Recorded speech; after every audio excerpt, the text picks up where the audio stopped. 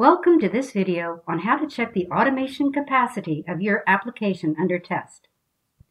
To begin, launch the application under test. Then, start Ranorex Spy and enable the tracking mode.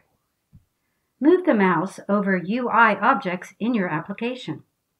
As you do so, look for a red border around each item.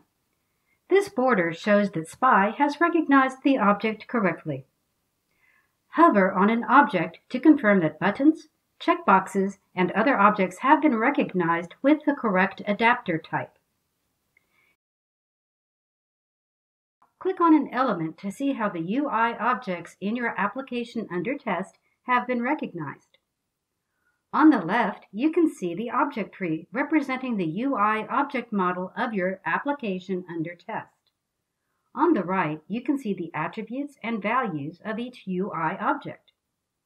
Here you can also find the so-called flavor name of your application under test. Knowing this value will help us assist you in your evaluation process. Write down the flavor name as well as any other problems you have encountered when checking the automation capacity of your application under test. This is valuable information for further communication with our team. If you have problems with Spy recognizing specific UI elements or the whole application under test, navigate to the root folder of your application in the object tree. Open the context menu and choose Save a Snapshot. Send the corresponding Ranorex snapshot file either to the support team member currently assisting you or to sales@ranorex.com to get application-specific assistance from our team.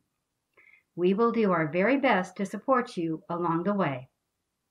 Thank you for watching this video on how to check the automation capacity of your application under test.